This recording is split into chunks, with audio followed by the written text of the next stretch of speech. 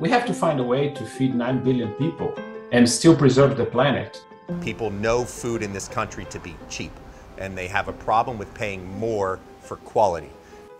If we stopped serving meat tomorrow and everyone stopped eating meat tomorrow, it would not solve the problem.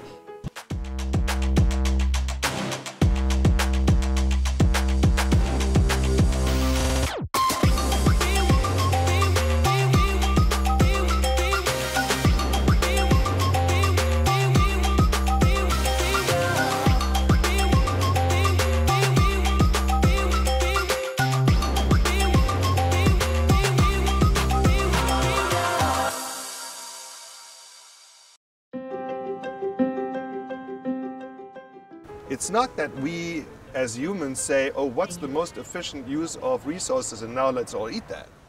But we make our food buying decisions based on many different criteria.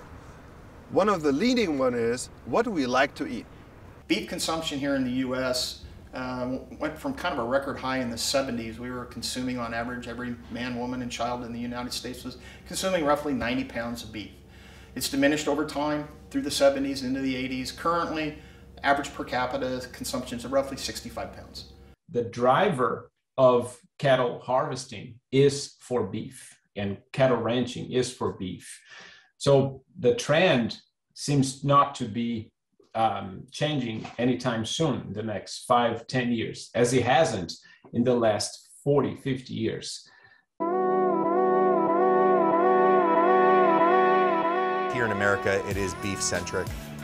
Like I said, we do live in that cheeseburger world, or the cheeseburger paradise, if you will. My name is Michael Friedman. I am the chef and owner of the Red Hen here in Washington, D.C. The Red Hen opened up 10 years ago, and the goal was to provide a great neighborhood restaurant with great food, great ambiance, great hospitality, and kind of approachable cuisine that we've rooted in Italian tradition. Our meat comes from a mixture of local and kind of domestic. We really look toward making sure that we buy really great sourced meats that are raised humanely, that are raised on a grass-fed diet, that have open air to breathe and walk, and that are treated well. We do think that when you have that kind of product, it tastes better, it feels better serving, and there's a story behind it.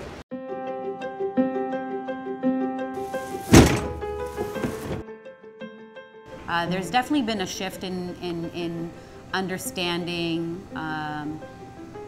procurement and much more engagement with where the food comes from and the wine comes from and everything like that. And also I think there has been an interesting shift in the way people eat. There's a double-edged sword to going to farmers markets, right? They're incredibly sustainable for the local market, but they are expensive. And not everybody can afford to go every Sunday to the farmer's market and buy chicken or beef or pork at $18, $22, $24 a pound. People know food in this country to be cheap, and they have a problem with paying more for quality. The consumer has, I liken him to the Tyrannosaurus Rex, right? That great big dinosaur. Got a great big mouth. They love to tell you everything that they want. But when it comes to paying for the product, they got this little big hand that can't quite reach into their wallet to grab it. So, I think we need to be mindful that as we go down these paths of sustainability and trying to one-up one another in terms of, well, my cattle never left the ranch, they've grown here, I bring a mobile slaughter unit out, and that meat then stays in my possession, and I market it at a farmer's market. That is a very inefficient means of producing beef. We have to find a way to feed 9 billion people and still preserve the planet. That's the reality. And one of the alternatives is to, probably the only alternative, is to increase productivity, produce more using less.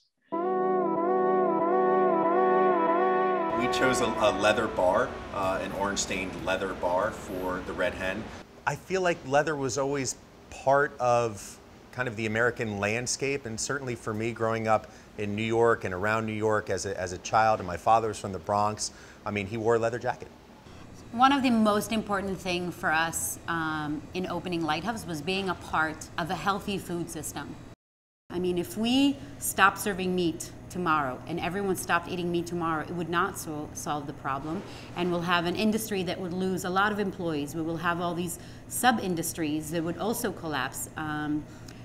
Lots of animals eat really nice grains. And so we're looking at this, at this domino impact that I don't think people that are attacking the meat industry really understand that can follow. And so again, the better solution is just sourcing good products, local products that travel very little, that have a lot of transparency behind them, where you can see what the impact is, and constantly making it better, right? Rather than eradicating something, let's look at how we can make something more environmentally friendly. I think that people need to think about how much beef we eat in America, and then think about the skin of every cattle. And if you're a smart farmer, or if you're a smart business owner, you're going to try to utilize every part of your product. And that is a byproduct of eating meat.